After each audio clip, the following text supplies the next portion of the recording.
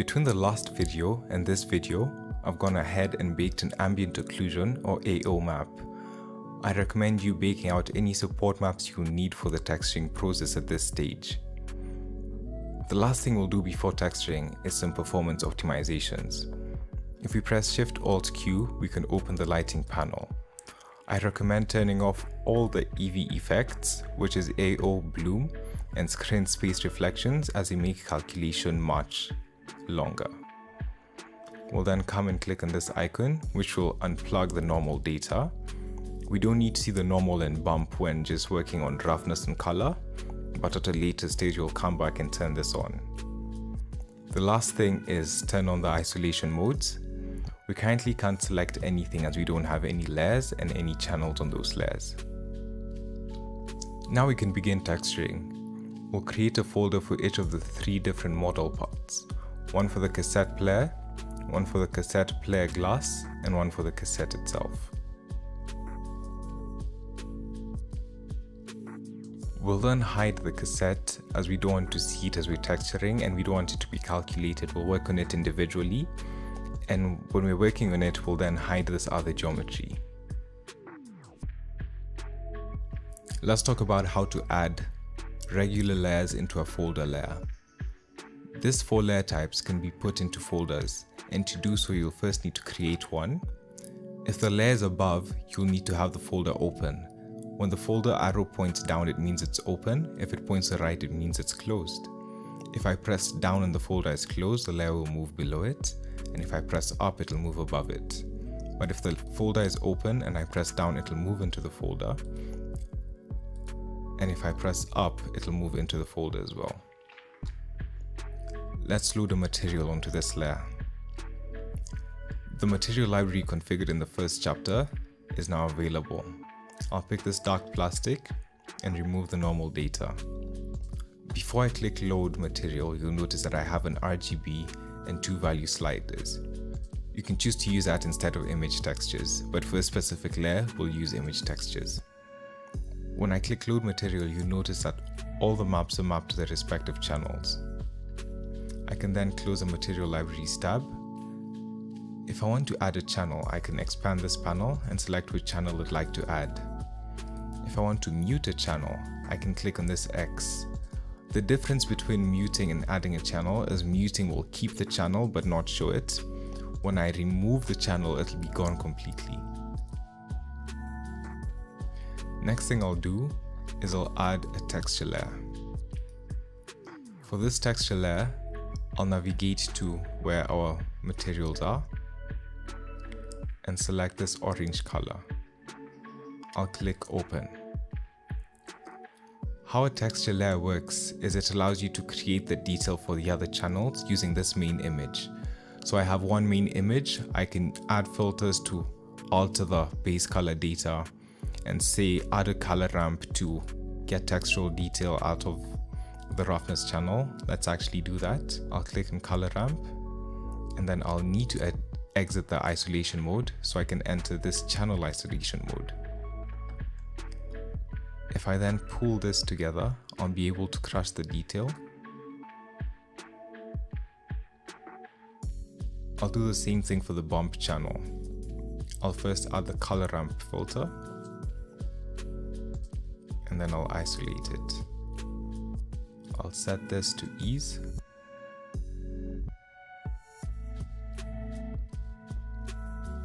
You'll notice that now the object is really shiny, and to change that, we'll come back in here. We don't want that much reflectivity. I'll then come and close this and close this as well. For the base color channel, what we'll do is we'll click on add filter and we'll add a color remap.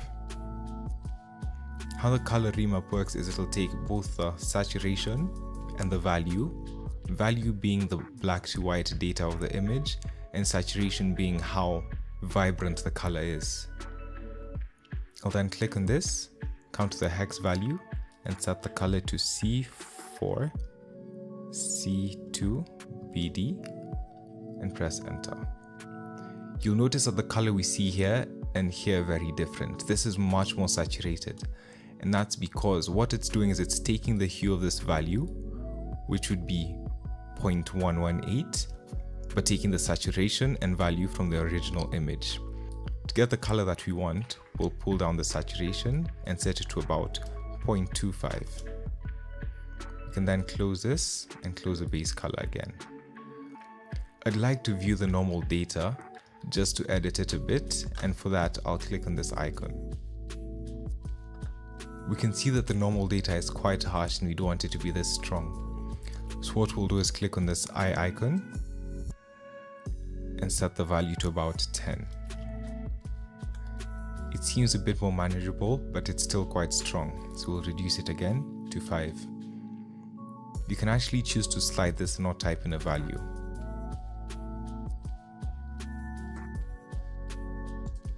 Five looks good for this layer. We'll do the same for the first layer. It's also quite strong, so what we'll do is click on the layer, close this other panels, and set this to about 5 as well. This looks nice. We'll then turn this layer back on, and what we'll notice is that the color is covering the entire layer below it, and we don't want that. We want to mask out certain parts.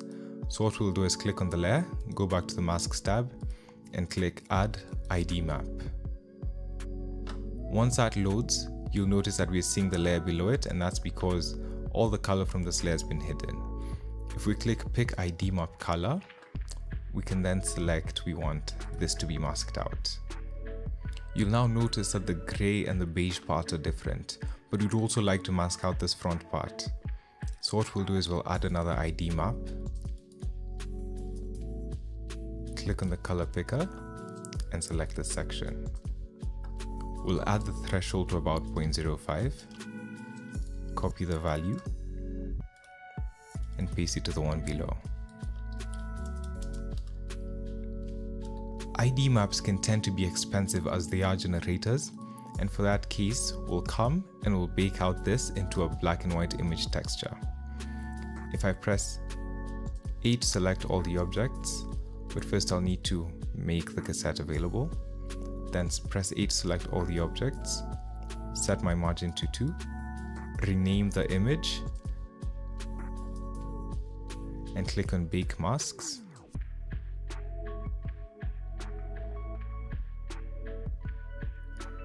I can then close this panel, delete all the masks, add an image texture mask, and load in the mask we just baked.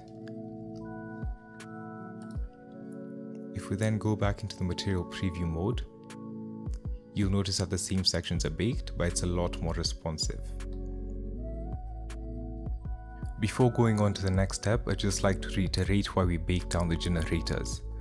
Generators tend to be procedural, which means you can change them whenever, but procedural masks also tend to not be that realistic, and they're also heavy on the CPU. We'd like to have a performant viewport, but if you don't mind the extra computation, feel free to stay with procedural generators the whole way through. Before we continue to texture, we forgot to go back to our isolation mode. We can easily isolate by pressing Alt F2 to cycle to the right and Alt F1 to cycle back to the left. We'll also turn off our normal data, and though we won't see any change currently, as we're in isolation mode, it'll help us later.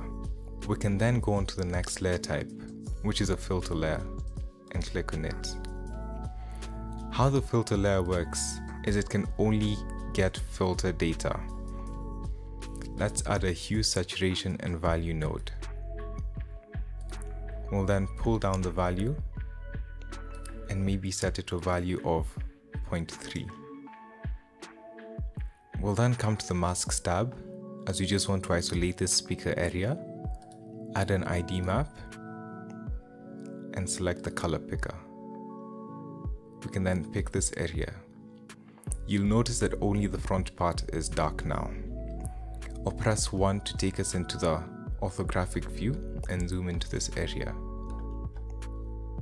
I'll close this masks panel and add a blank image texture mask.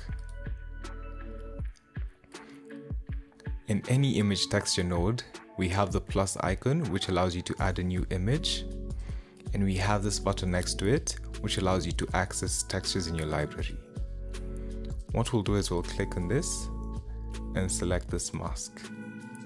We can then click OK. If we zoom out, you'll notice that we have black on different spots, and that's not what we want. We'll move this layer below the ID map and change the ID map from add to multiply. You'll then notice that the mask only shows up on this area, and what we'll do then is we'll change the mapping to object. We'll set the scale to about 50 so that we can have repetition. Then we'll zoom in so we can see where it's overlapping and just pull these values a bit to set it in place.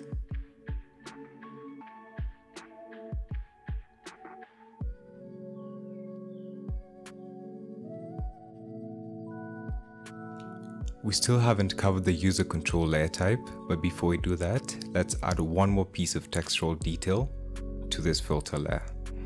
For that, we'll go back to the main layer settings, expand base color, and add a mixed RGB filter. We'll then click on add second input image. If we click on the plus, we'll be able to add an image. Let's rename it and click OK. I can then click on this icon to take me into texture paint mode, and you'll notice that we have this panel. This brush panel is the same as pressing Shift, Alt, and W. I just prefer to use a shortcut instead of this. We'll go to the front orthographic view and zoom in. Select the octagon alpha, scale up your brush a bit, and stamp the detail. We'll then leave texture paint mode, and you'll notice that the detail is white, which is not what we want. We want it to be a bit darker than this other circles. What we'll do is we'll set this to subtract and set the factor to a value of 0.05. You notice it's a bit darker but not too dark. We also want to see what the normal detail is doing, and for that we'll need to exit the isolation mode. We'll first turn on the normal data and then exit. You'll notice that the data is actually being pushed out and not going in. We'll come and change the blend mode to subtract. Now the speaker looks a bit better, but let's make this color a bit darker. So we'll come back in here and bump it up slightly to 0.075. This looks a lot better now. Let's now talk about the final layer type, which is a user controlled layer. I'll go back into an isolation mode by pressing Alt and F2. I'll turn off the normal data as well. If I then click on this icon, we'll get a user controlled layer. I only want the base color for this example, so I'll open the channels tab, remove roughness and remove bump. I'll then click on open node editor, press Shift A and search for group input node. Anything that I plug into here will be exposed to me in the panel. For this example, we'll add a color, mix RGB, and plug in the first color to that, and then plug this out. We can then delete this node. If I then close this panel, you'll notice I have this field. I can change the color and it will be updated in the viewport accordingly. For this project, we won't be using a user control layer, so let's delete it. When we initially created the folder layers, we deliberately skipped a detail because it wasn't relevant at the time. But now that we have detail within the layers inside the folder, we can talk about it. Ravage allows for you to promote certain properties so that you can close a folder and still be able to edit the layers within the folder. I can do it for an image texture node by right-clicking and selecting Promote Property. If I then click on the folder layer, I'll see this image texture node. I can choose to demote the property by right-clicking and removing it. Before we get into the texture paint section, we'll edit the material to a level that we like.